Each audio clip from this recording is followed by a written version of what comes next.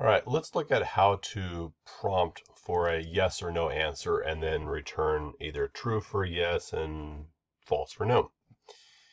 So I'm going to create a function, and because I want a true or false, I'm going to make it a Boolean function, and I'm going to call this prompt yes, no.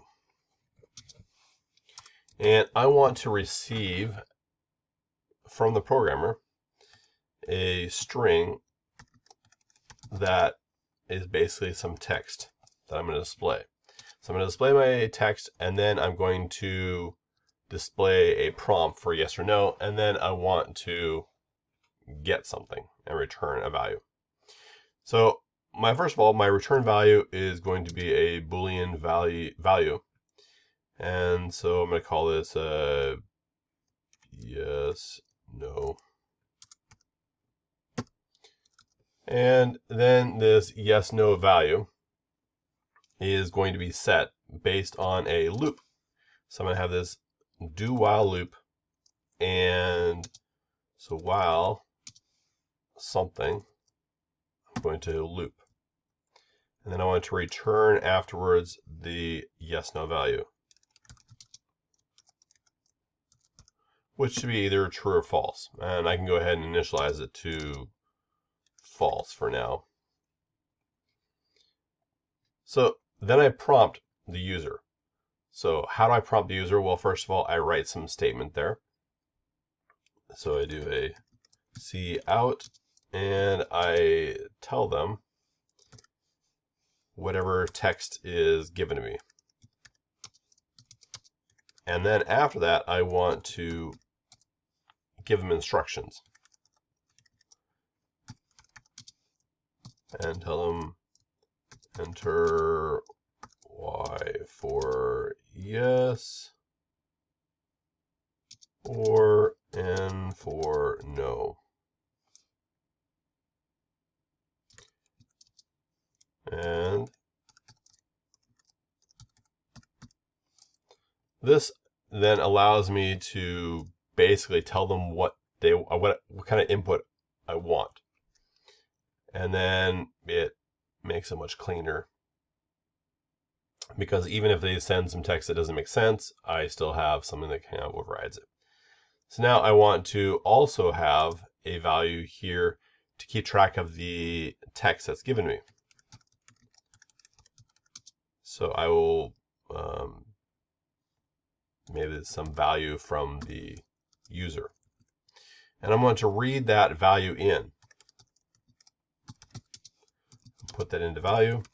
And then I want to work with the value. But first of all, the value could be any number of capital or lowercase letters.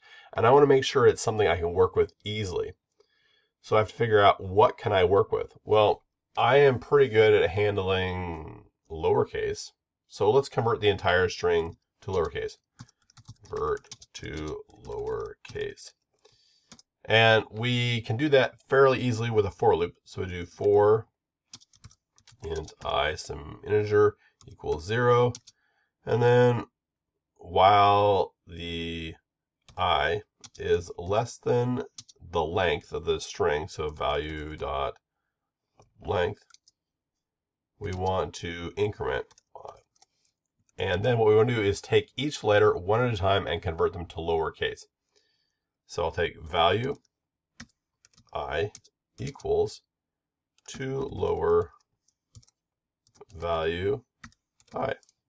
So what I'm doing is I'm converting each one of these characters one at a time to lowercase in place, and then I have a lowercase string.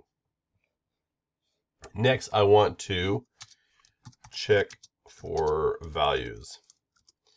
So if my value equals, let's say they give me a full yes, all lowercase now, then what I want to do is convert it to just a y to make it simple. So I'll do value equals y. And if they give me a no, then I want to convert that to something easier as well. So this makes it so it's more usable, so I can take other values besides just y and n. And you can have multiple ones that you decide to accept.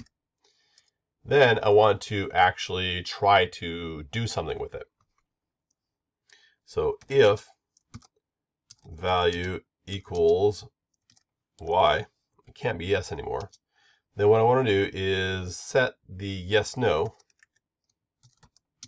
equal to, well, true.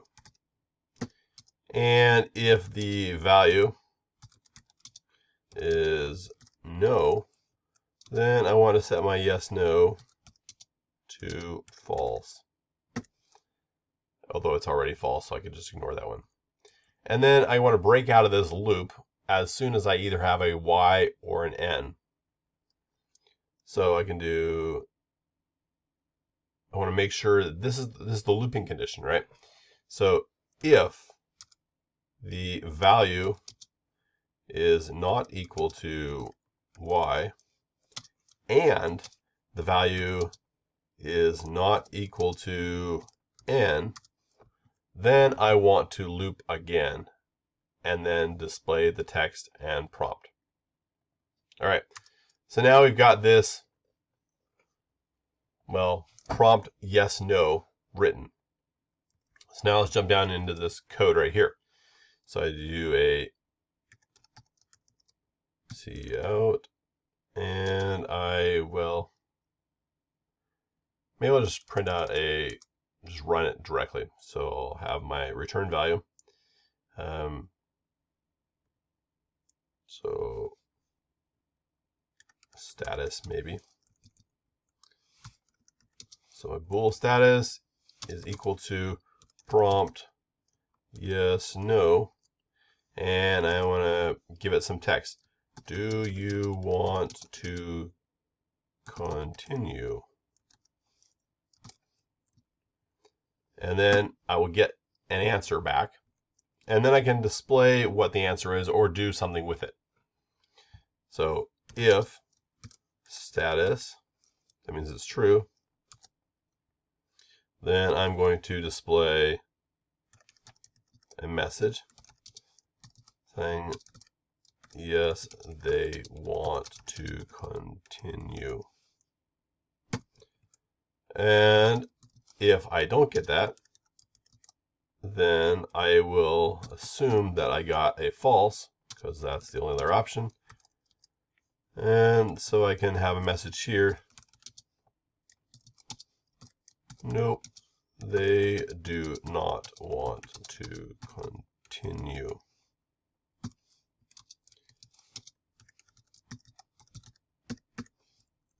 All right, so now let's go ahead and run this and see what happens. So if I run the code, it says, do you want to continue? And I say, not sure. And it says, nope, they do not want to continue.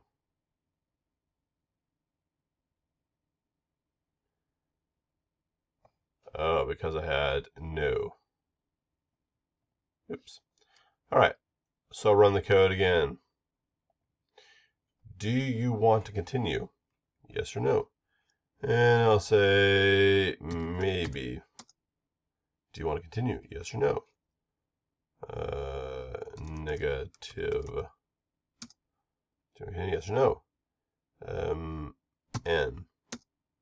And then it X's out. So you can see how to prompt for it. You might need to watch for individual things such as the no sure. And you could always do that by reading in a longer string and then converting it. But this shows you how to have a prompt. You can have some text sent in. The text can be there in your prompt. And then you can get whatever values you want. You can validate them, clean them up. And it makes your main code much cleaner because I'm not writing it all in the main. I'm writing all this code in the function, and all I do is call the function, and it's much simpler.